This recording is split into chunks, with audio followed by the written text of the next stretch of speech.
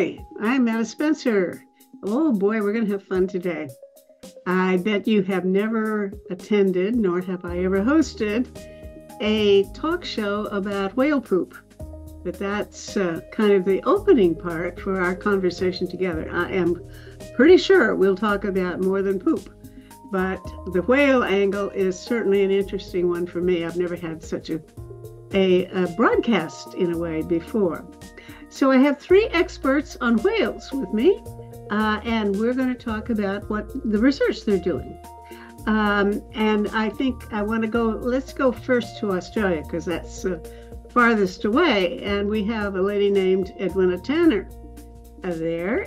I guess you're in Sydney, and you're a marine researcher and interested in oceanography and climate change.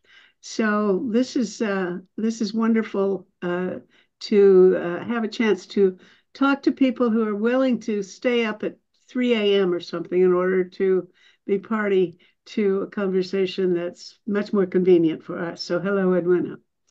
Hi. And in Saskatchewan, we have Chris Chutko, who is a faculty member in geography and planning at the University of Saskatchewan. And so he teaches a course on global climate change, and we'll find out what he has to think about whales.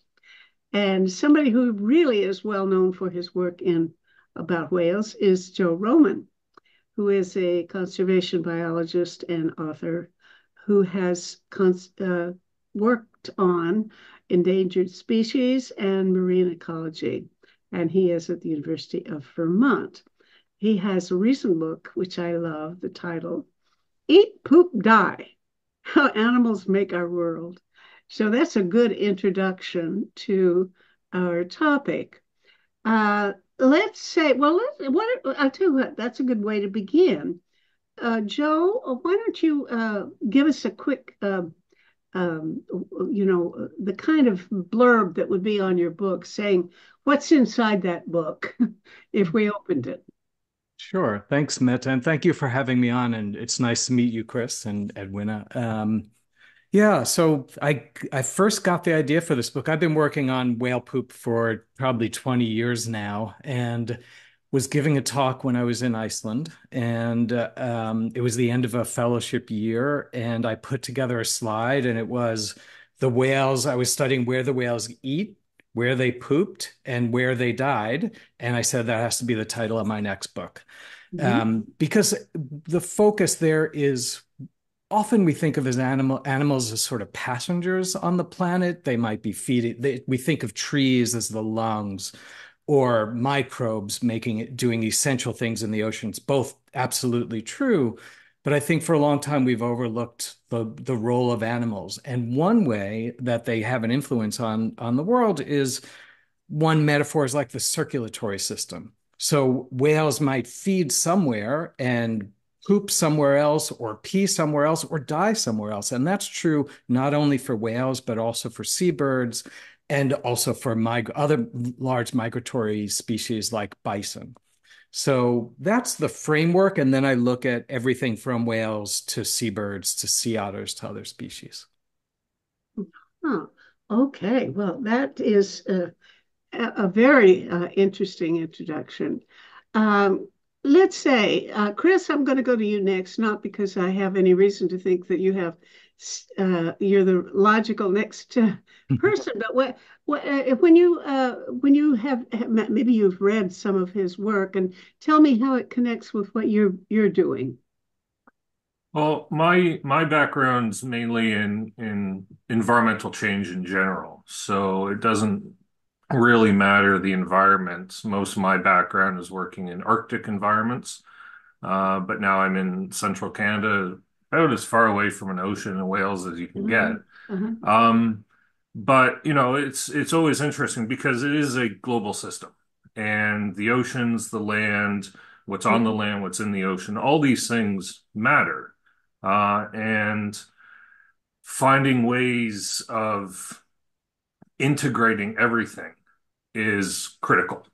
Yeah. And so I think that's kind of the background that I'm coming Mhm. from in this. Well, that's interesting that you mentioned the Arctic because the series that we're doing now, I'm doing 35 um, forums on mainly on Arctic global warming issues. And I'm very interested in the impact of, I believe whales have a very important role to play in overcoming stratification of the ocean, that the oceans are stratifying in terms of the top layers getting much warmer than the lower levels, and that the whales go up and down. And so I think that's an important part of climate change. But what I wasn't sure about when I scheduled this was how important are whales in the Arctic? Because I'm very interested in trying to see whether anything can be done to keep the Arctic from all melting. Are there lots of whales in the Arctic, or and if so, what kind, and how numerous are they in the Arctic Ocean, for example? I'm not exactly sure. I know my experience with Arctic whales is more from actually a cultural perspective, Hmm. especially for local Inuit. They play a very central role, particularly species like bowhead play a very important role from a cultural perspective, where they are um, uh, hunted and killed, and the meat divided up, and all parts used, right? Very traditional. Um, I wouldn't call it uh, sustenance, but it's part of a cultural ritual. And so it plays a huge role for physical health, mental health, things like that, Hmm. as opposed to kind of getting into right, kind of hardcore climate change issues. I see. But Well, those things are important too. yeah, of course. And I don't know what the physical composition of a whale is.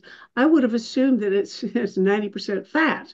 And I don't know whether the Inuit would like to live on I guess a high fat diet anyway. Is that true, or are there, what is the composition of a feast that they would hold with the carcass of a whale? Well, actually, it's you're absolutely right. The high fat diet is pretty important up there. You know, it's a cold environment. You burn a lot of energy up there. Um, and I think the most one of the big components of that is muktuk, which is animal fat, whether it come from whale, it could come from seals, things like that. So it is part of the diet, a major part of the diet. Oh, okay. So it is, you say I thought maybe you were implying that it's mostly a ritual thing and not something that's really part of their everyday food intake. How often would, if they were really living well, how often would an Inuit person have a dinner of muktuk? I'm not exactly sure, but I think the whaling aspect of it might be only once or twice a year they're capturing a whale, so it's very low impact overall. But you know, a lot of diet comes from, well, Mm. at least in terms of country food, it's coming from seals primarily, maybe some muskox, but whale is well because it's more difficult to get your hands on. So it's not as dominant a food source, but still it plays a important spiritual Mhm. role as well. Okay, And well, we'll come back to the Arctic one of these times, but let's go to Australia and find out what whales are like there. Edwina? Yeah, well, I've kind of come across to Wales through a different kind of lead, I guess. We do have a lot of whales in Australia. We've got a lot of humpbacks that come up from the Southern Ocean, and the populations have been growing, and that's fantastic. But my research started through looking at kind of a carbon dioxide removal process, that looking at how phytoplankton work in the ocean. So I've sort of looked at that end and the importance of phytoplankton. And what we try and do is through the work that I've done is make the health of the ocean and phytoplankton as healthy as possible. So it was kind of interesting that when I talked about my work for a long time, I talked to a lot of students and tell them how important phytoplankton is. And it's really quite amazing that I happened across Joe's work and what whales do in the ocean. And the synergy was, immediate. It's like, oh my gosh, what we are doing, we add nutrients to the ocean to try and stimulate phytoplankton growth and carbon dioxide uptake and sequestration. And the nutrient mix that we sort of happened or put together, the limiting nutrients in the ocean, happened to be very similar to the nutrient mix in whale poo that Joe was talking about, and the researchers in Elastic, I think Heidi Pearson's group are looking at whale poo and growing phytoplankton from whale poo. And so there was this immediate synergy. So when I started talking to my students about whales and whale poo and what they do, the bubbles and the light bulbs that turned on in the room were it was fascinating. They became totally engaged. So You it mean just brought, these are students or who?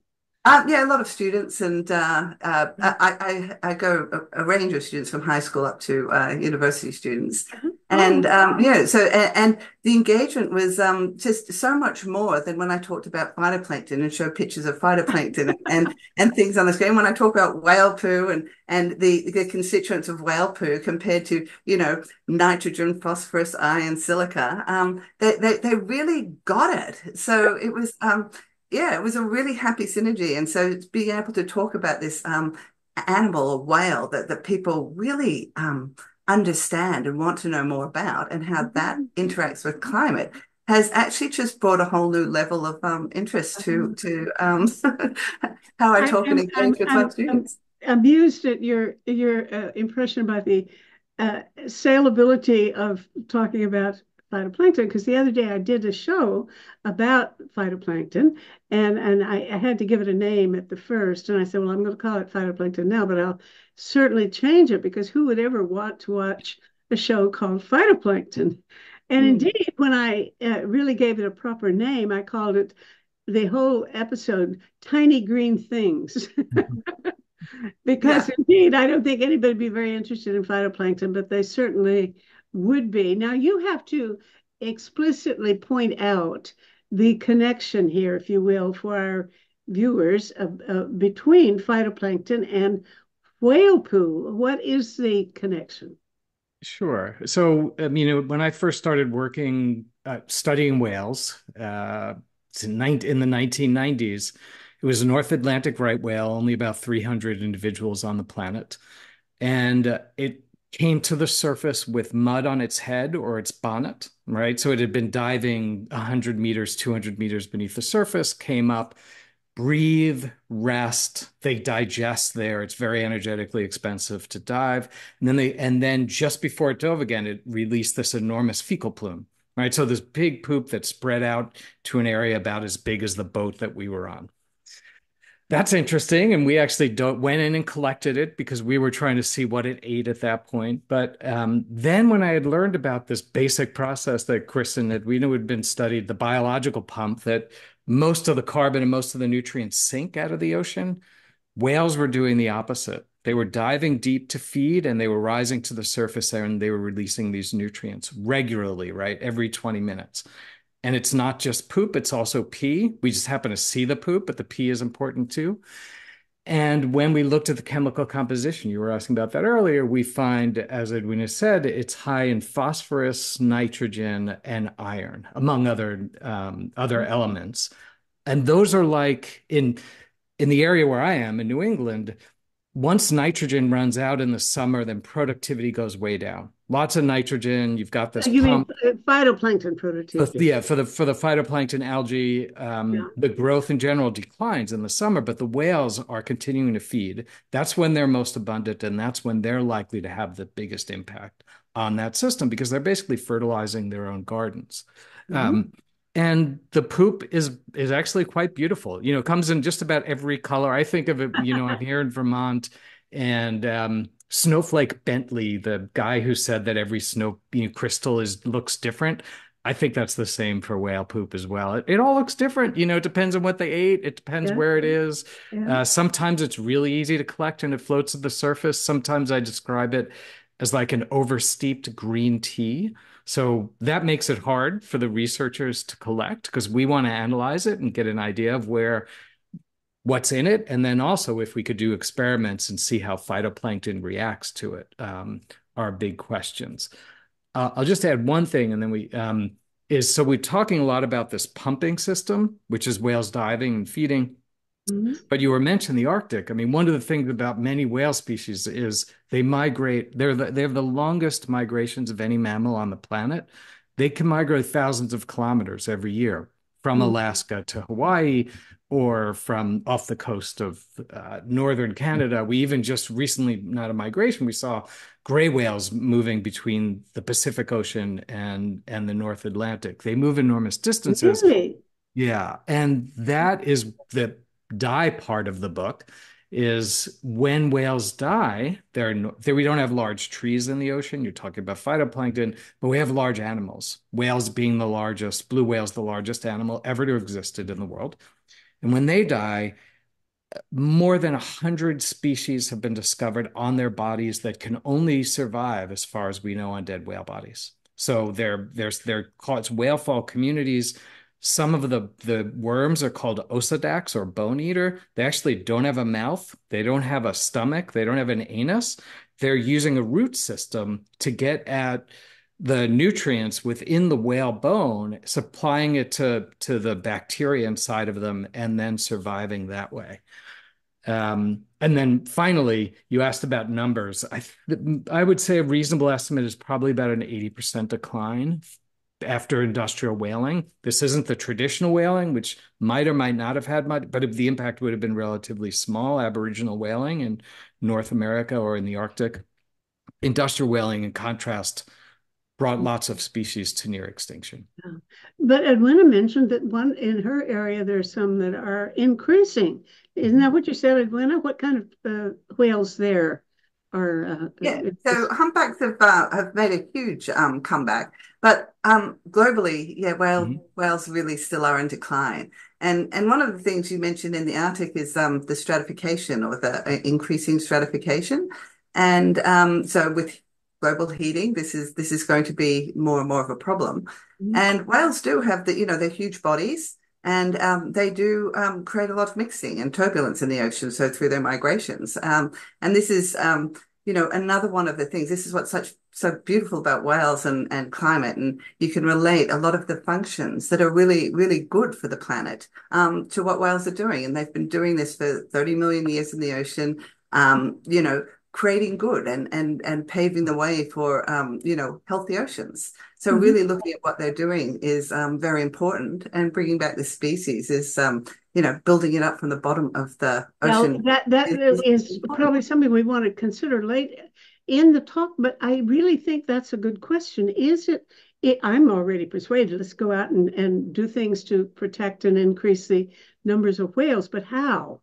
How long is it going to take if we did our very best, and what would we have to do to rebuild the world's population of whales to the level it was before the in what you call the industrial whaling operations?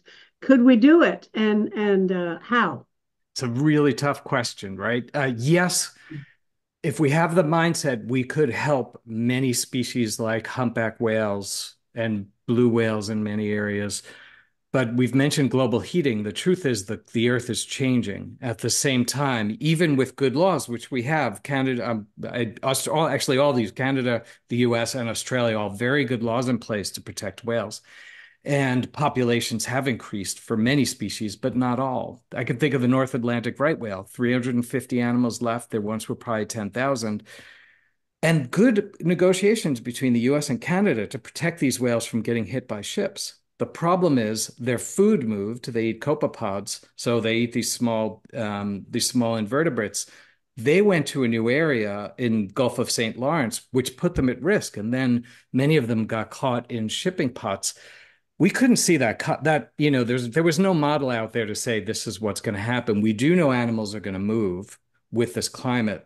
So I would say there are three things we need to do. One is prevent industrial hunting, personally, all for Aboriginal hunting, prevent industrial scale hunting, put in place these protections from fishing or shipping and ocean noise. And then third is get, control of the climate. We're going to need to do all three of those.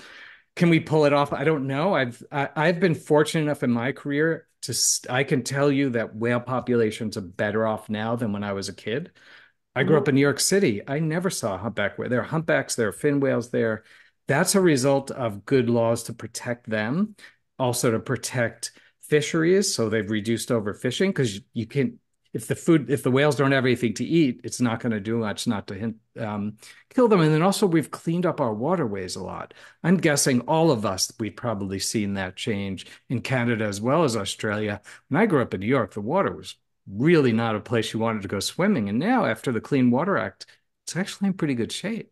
So I see evidence that we can turn it around. Need a clean environment. They won't go into dirty water. Is that what you're saying? Well, pollution is going to affect them just like it does us, except that is the marine pollution is their environment. They're feeding there, they're living there all the time. So absolutely, a healthy environment is going to be essential for anything.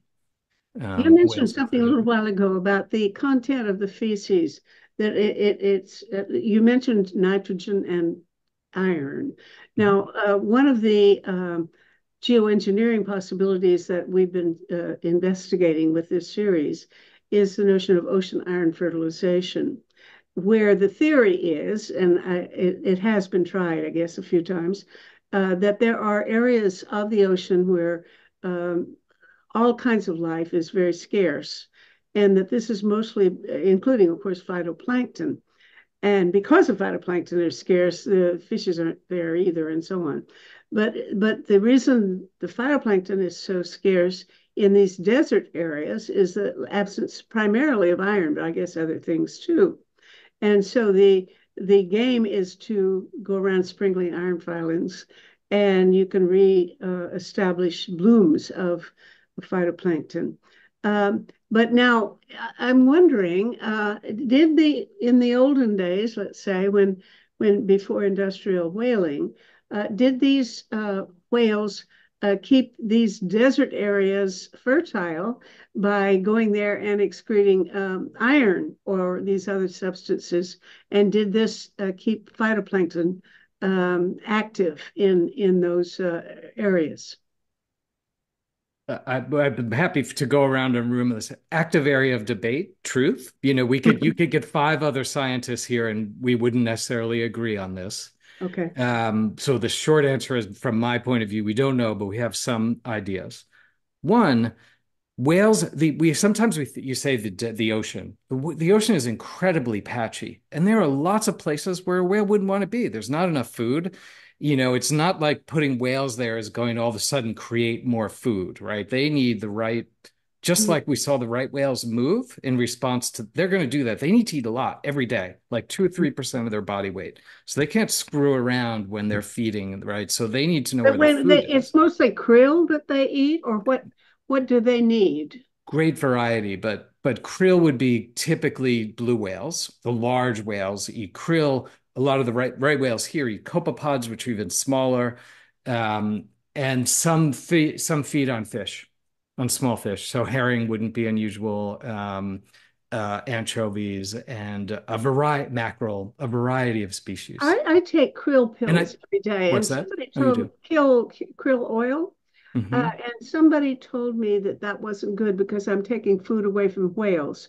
Is there really an issue that people, that they're industrially collecting krill that the actual whales need? I don't want to take food away from a good whale. Since it's Edwina's backyard, I'll let her answer that question if she wants, or she can kick it back to me. No, well, I would say the sustainably fished krill. We have a lot of labels in Australia, and are starting to put sustainable fishing onto our fish. And to the point where you can actually find or label the particular fisherman who is actually catching those fish, and you know how they're catching them. So this is bringing awareness as to how we are fishing. But we have overfished everything in our oceans, including the krill, and it's not a good thing. So I took them for a while too, and then became a little bit aware of what was happening. The question of iron, though, is interesting, and that's a very big question in the ocean. It isn't just limited in iron, a lot of places. So I kind of look at it a little bit like your body. 20 years ago, we would take iron supplements, but now you look at the range of supplements that you can put into your body, right? What does your body need? What is it lacking? It's kind of individual. This is a little bit like the ocean. Different places require different types of inputs and are lacking in different types of nutrients.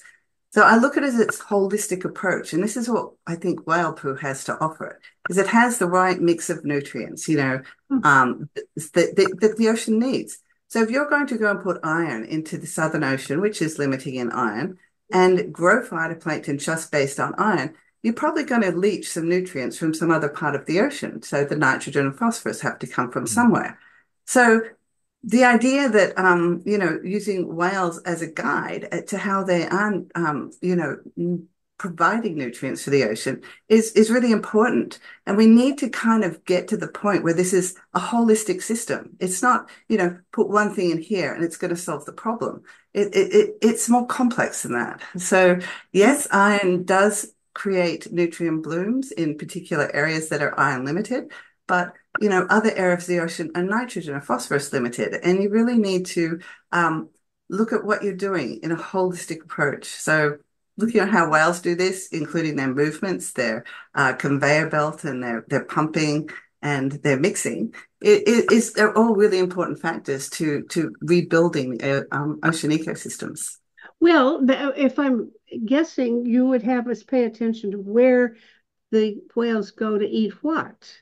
I mean, is that sort of an index of where there's maybe we could put out a little bit more nitrogen for them, and that'd be a good idea there, because the whales need avoid a certain area that seems to be deficient in nitrogen. Is that the kind of way you would use the whale as a test device? Yeah, you might do that. I think it's a little bit more complex than that, though. So, whales are fertilizing their own patches somewhat and creating a lot of their own food. So that's good. And, that's not the only problem we have in the oceans. So, tell me about where these whales mostly locate. You say they're moving all over the place.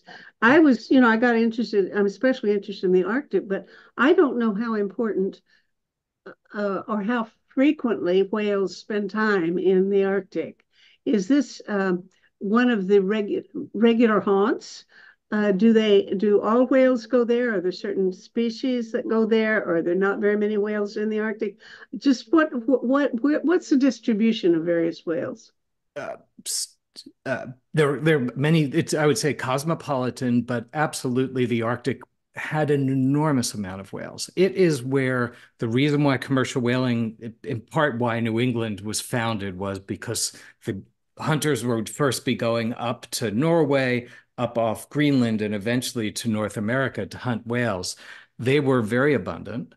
Bowhead whales would be like a classic Arctic species. Gray whales are migrating through that area as well. You've got blue whales, minke whales. So all of the most of the law, and we've been saying whales. I think we've mostly been talking about what are baleen whales or great whales. So there's one particular group of filter feeding whales that are the really large bodied ones. Remember that there are other cetaceans too, like killer whales or orcas or a whole suite of dolphins and others. So I think for this conversation, we've been thinking about the great whales, highly abundant in the Arctic and the Antarctic. Why? In part because there's a lot of food there. There is the krill that you were just talking about. There's a lot of productivity. It's seasonal, right? So they're coming there and feeding in the summertime. And for many of these whales, they've got like 3 or 4 months. They've got to eat a year's worth of food in 3 or 4 months before they migrate to the lower latitudes where they're going to have calves or something like that. So the Arctic and the Antarctic are essential for whale conservation and protecting them in some semblance. Because I don't know what an ice-free Arctic is going to be for whales. It's probably not going to be good for many whales. Similar ice-free, Antarctic with the loss of glaciers, and there's going to be big changes. I doubt it's going to mean more whales. And there have been we could look at models that suggest that it will have an impact on whale populations. Do they eat seaweed? No, most of them are they're eating invertebrates or they're eating fish. I mean, inadvertently, yes, but the only reason I hesitate is like whale sharks will eat phytoplankton. They're not whales, but another large-bodied animal that can filter through phytoplankton. But okay. So because there's apparently an overgrowth kind of kelp in Hudson Bay at least, and I think probably other Arctic waters, which I think is very interesting. What we could do with help there to help create a livelihood for the Inuit who are losing, or the Cree people who are losing sources of income. Anyway, I don't know. Let me ask. Let me divert this conversation in a way that I probably shouldn't. I once saw a photo of something that was, I believe it identified it as a whale penis. Now, do whales have penises, and what do they look like? Because the thing I saw was a really impressive thing. And I'm not sure whether the caption under the photo was correct or not, because this was really something to behold. Tell me about, do whales have penises? Oh, yeah. They're mammals, just like us. And yes, absolutely. And they are the largest penis on the planet. So if you want to go there, yes, whales have large penises. And they can move them around like fingers. So you can see them from the surface. When a male is trying to mate with a female, you can see the penis up above the surface. We think in some species the female will be on her back, and she's possibly trying to avoid copulation, and only the strongest males that could hold their breasts the longest can copulate. They do have relative to body length, that penis is pretty long, but barnacles are the one. If that's the sort of thing that gets you excited, barnacles, because they can't move, for their size, they have very long penises because they have to get to the female. They have to find a female over neighbor without moving. I'm lost. Barnacles have penises. No, what do you say? Oh yeah. Most barnacles. Barnacles are like shellfish that attach to a skin or something, don't they? What am I thinking of? No, you're thinking the right thing.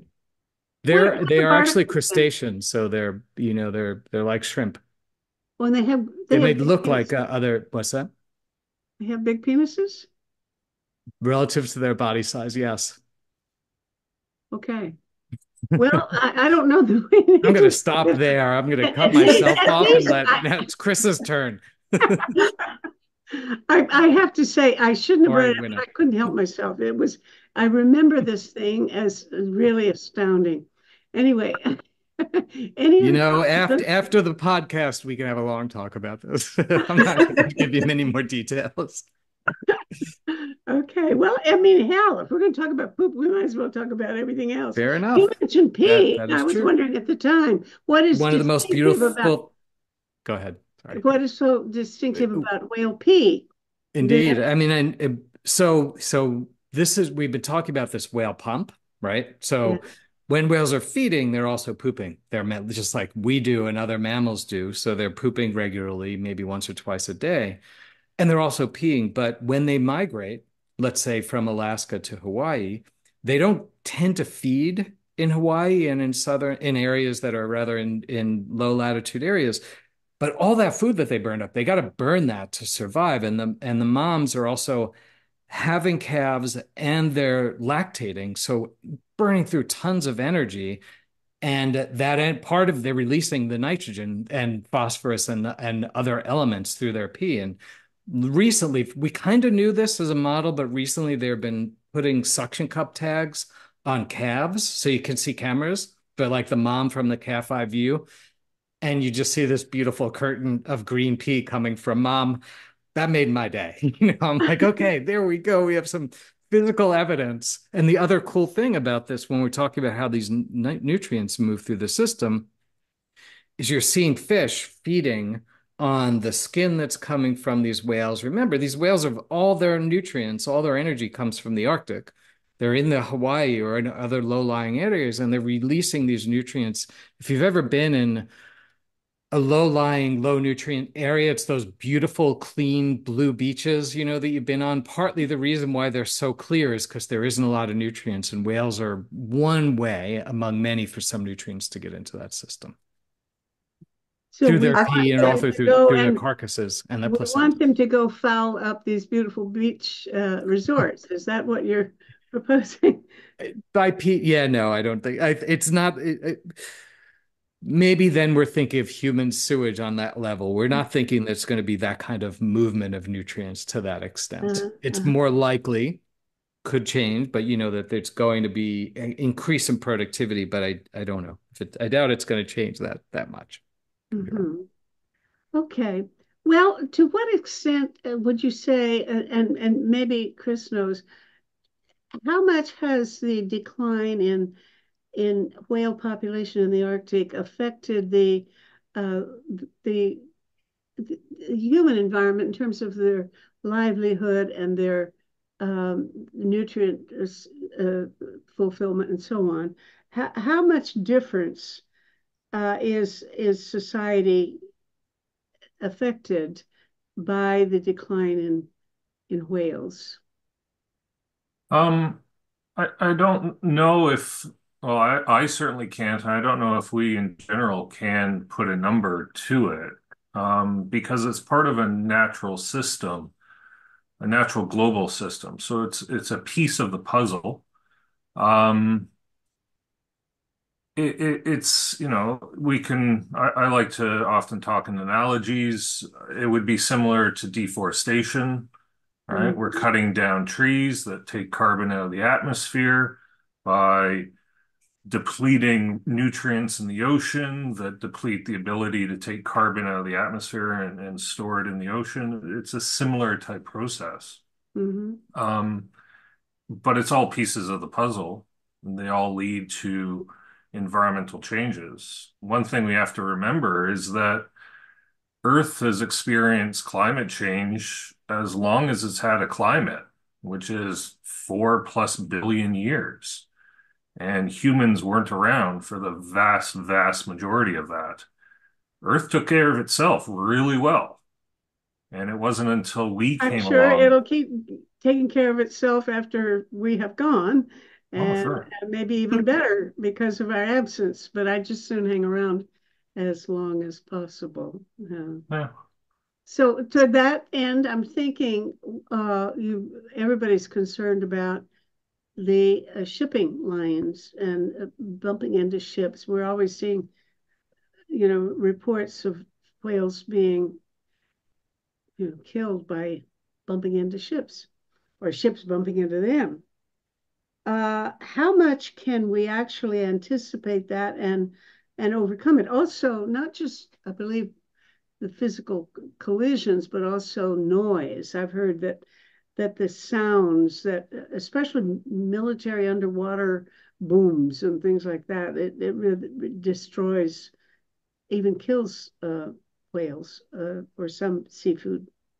Tell me about that. Um, there's also seismic surveys and things like that. So there is a lot of noise going on in the oceans, and no, it can't be good for whales. And there is research around this. Whale strikes are a real problem.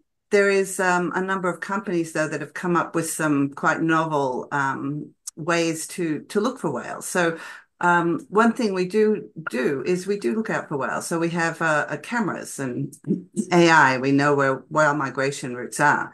And we're beginning to talk to these large fish shipping companies to slow down in these areas to look out for whales. There was this graphic picture of a large freighter that came in to shore, and it had a massive whale on its front deck. And I think having these graphic pictures, kind of alerts you to this. Wow, this really is a problem.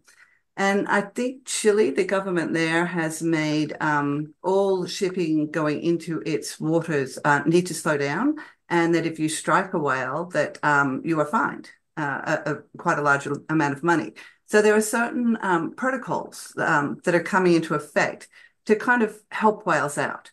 But that's just a tiny drop in the ocean. So you've got shipping, you've got entanglement, you've got plastics coming into the ocean, you've got heating. So there's a myriad of things that whales need to navigate and to live through. And the best way to actually help them out is to solve some of these problems and clean them up. Well, let's do it. I'm all for it, but I'm wondering if I were the captain of a ship, how would I know that I'm about to bump into a whale? I mean, especially at night, you're not going to see them, and I think even in the daytime, you don't really see whales, do You've you? got infrared cameras, and whales have they spout. So cameras are very good at actually picking up the signals of where a whale is, and you can see them for about 5 kilometers out.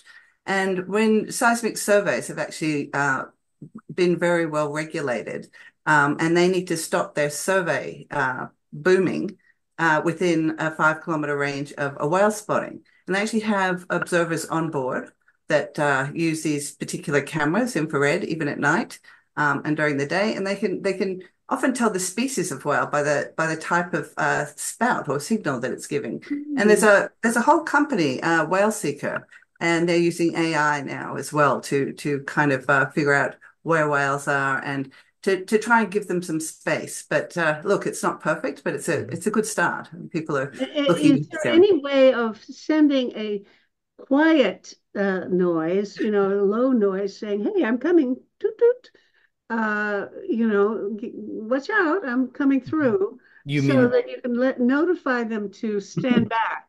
you mean the whales or the Yeah. And ships? could a ship say, the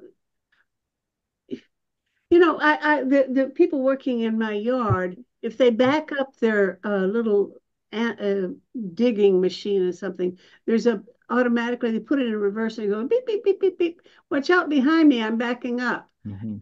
And so you could have that kind of low noise if you're going through an area where there are known to be whales or Right. where you've got your infrared vision.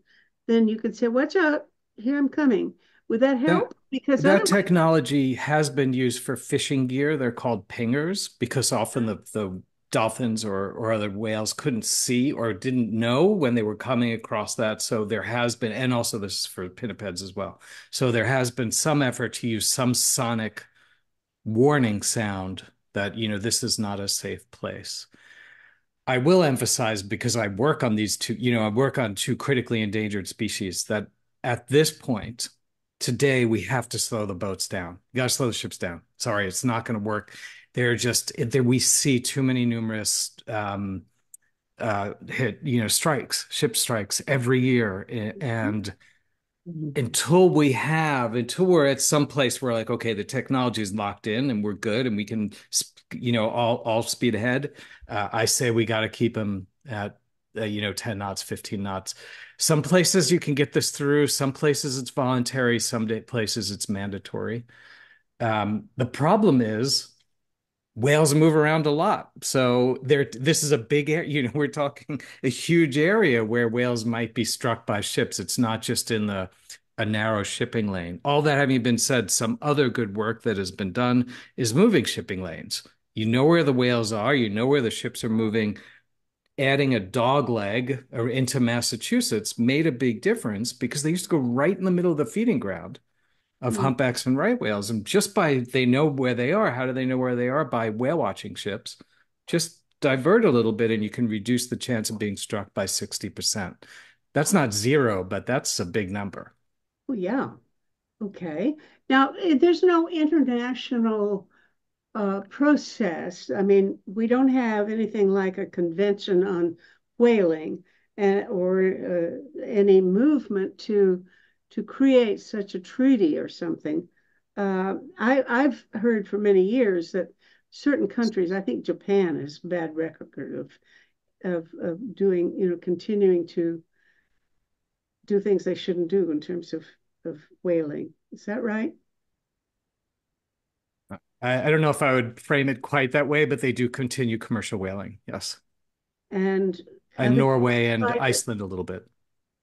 okay, well, so the question is not just moving, well, it's two things, is to try to slow them down, maybe change the location of the whaling, I mean, the shipping lanes, and stop the whaling. There are people who are still looking to, what do they do with it if they kill a whale? What do they use it for nowadays? Japanese do eat whale meat, and I think in Norway as well. So it's quite a delicacy. And in fact, I know that they try to get people to eat this. I guess research is another reason for killing whales, but I don't know why you did that many whales for research. But yeah, there's really no reason for it. We have got treaties, and there is a big awareness now of what we're doing to whale populations. Well, So how big a factor is that? Is whaling still a major reason for concern about declining populations? Not really. It's the questions we've been talking about: ship strikes, entanglement, climate change. I would say is a much bigger concern for a typical whale. There are very few nations that are hunting commercially. The numbers are not large. This would not have been true if we were having this conversation in the 1980s when species were near extinction because of commercial whaling. I would argue that, and there is it's the International Whaling Commission that put a moratorium on in the 1980s, led by US and Australia and Canada. I don't know about Canada. You guys might have been a little slower on that. And that helped turn. And now the IWC is really focused, this International Whaling Commission is as much focused on conservation, I would argue, as it is on regulating whaling. There is still, and there's a long story, so I'll try and end it very quickly, but it used to be that Japan had an exemption for scientific whaling, which the US insisted on putting in the 1960s. So they said, well, we're just doing research. But then about 5 or 6 years ago, they're like, yeah, we'll just leave. There's been some political changes where some countries just decide they don't have to stay. The reputational damage isn't worth it. So they commercial hunt again, and they just are not part of a part of that protocol anymore for And there are Japan. enough people in Japan wanting to eat whale meat or fat to make Um, this worthwhile. it was served at schools and it was encouraged as part of a cultural identity. Mm. For there. So the short answer is I don't know right now. Certainly there are people arguing both sides of this. The Japanese whaling, the Japanese fisheries agency would insist that this is an important part of the culture, that whaling is they will say, no different than hunting any other species. Mm. So they make a firm case, and so here's my dilemma: is that I also support Inuit whale. There are places where I think whaling has gone on for thousands of years, part of the culture. It's no easy way to kill a whale. People know that, so it's going to be it's going to hurt the whale. But they continued hunting bowhead whales in Alaska and Canada, and populations have rebounded because they managed it sustainably. It's not easy, and it's not going to work on a commercial level, I would argue. But Mm. if you are feeding people locally with the understanding that you're combining both your indigenous knowledge for this as well as some scientific knowledge about the broader area, it can work. Okay. Well, that's encouraging. Chris might have a more specific information on that particular case, but Mhm. um, No, Chris mentioned ritual value, that there's symbolic meaning somehow in the consumption of a whale. Can you elaborate on that? I mean, I'm not sure how important that is. if people's whole religion depends on eating whale meat now and then we have to factor that in. What's this thing all about, Chris? Well, it's like if we talk about let's say the Plains Indians from the 16th, 17th century hunting bison in the Great Plains and the prairies of Canada, um, all parts were used. The meat was consumed, the hide was used for clothing and things like that, or for shelter, the bones, all that kind of stuff. Bowhead whale played the same role in Inuit culture. Mm. So there are still sites up in, as an example, in the village of Resolute, which is in the central part of the Canadian Arctic, where you can go see kind of prehistoric Inuit shelters, and they are framed with bowhead bones. So it plays that role. It's central to the history of those people. You have to remember this is an incredibly hostile environment. Um, and you got to make do with everything you have. There are no trees, so there's no lumber, right? So this is where you get your stuff from. But this is still then not just ritual, or is it still a very important part of their cultural life, you mentioned, Yeah. apart from their physical sustenance? Yeah, absolutely. It's a community event, which is really important. We're talking about very small communities. The village of Resolute is about 200 people. Mhm. Um, and, very exposed now to Western foods, things like that, which tend to be high sugar. Mhm. Um, so issues around diabetes are really big in that part of the world. Um, And so this is a community event, brings the community together. It shares in that tradition that they've been living up there for potentially 10,000 years, doing those types of practices. And so it brings the community back together to focus on, what matters to them and what the elders are trying to pass on to the next generations. So it plays a very, very important role there from a mental health, a physical health, a cultural health perspective. Do you spend time in these communities? Do you know these people well, or any one of them, any one community? I haven't done that in a number of years, so I've lost touch with people. But when I was up there, yeah, we spend time in the communities. Most of it is you're spent time just out on the land. But you definitely meet up with people and kind Because of I'd like to ask, engage. this isn't exactly relevant to whales, but I'd like to ask your opinion about the belief system about climate change that you are aware of among the elders. And I don't know whether the Inuit have the same authority system in recognizing the importance of the elders' opinions. But I have a friend who appears occasionally. He's a Cree Indian leader, uh, climate change activist. And he says that one of the things he finds is among the Cree communities, the elders tend to say, well, global warming is part of nature and we shouldn't try to interfere with it. Yes, it's hard for us now and it's wiping out our livelihood and all kinds of things are difficult about it. But if you offer them any kind of possibility of changing it or preventing it or interfering with the tendency of global warming in the Arctic, they'll say it's part of nature's way. We should just let it happen. And I don't know whether that's true. He didn't say whether that was the case among the Inuit. He just said that it was because, as a climate change activist, he has to try to change people's opinions, and get them on board with certain interventions that might be useful. And he's having a hard time doing it. Um, so, is that true, would you say, of the Inuit communities as well?